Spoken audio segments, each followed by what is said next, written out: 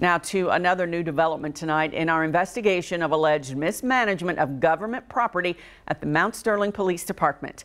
As LEX 18's Lee Searcy reports, the Kentucky Attorney General's office is now looking into the matter days after the department was suspended from a military program used by hundreds of law enforcement agencies across the country.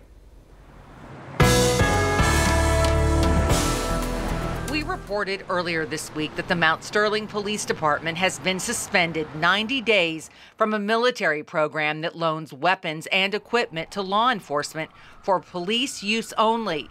The suspension came after our story with Michael Johnson, who told us and Kentucky State Police that Mount Sterling Police Sergeant Jason Perry owed him money for an ATV and gave him a rare upper receiver from an M16 rifle to settle a debt. Johnson claims he found out later the receiver was for police use only when Perry wanted it back. I received a text message that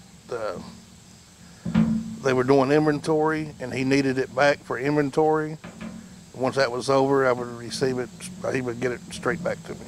In this 15-page report, Kentucky State Police documented one other message Perry allegedly sent to another man wanting a gun part back for inventory purposes. We have been trying for several weeks now to reach Sergeant Perry for comment, but he has still not returned our calls. Today we learned the Kentucky Attorney General's office is moving in. A deputy communications director sent an email stating, "Our Office of Special Prosecutions has received an official request from Commonwealth's Attorney Ronnie Goldie Jr. to appoint a special prosecutor in the investigation of Mount Sterling Police Officer Jason Perry. We have assumed jurisdiction and we are looking into this matter." While Sergeant Perry hasn't talked to us, he disputes Johnson's claims in this KSP investigation report. In it, he says he did give Johnson the receiver, but claims it had nothing to do with owing him money.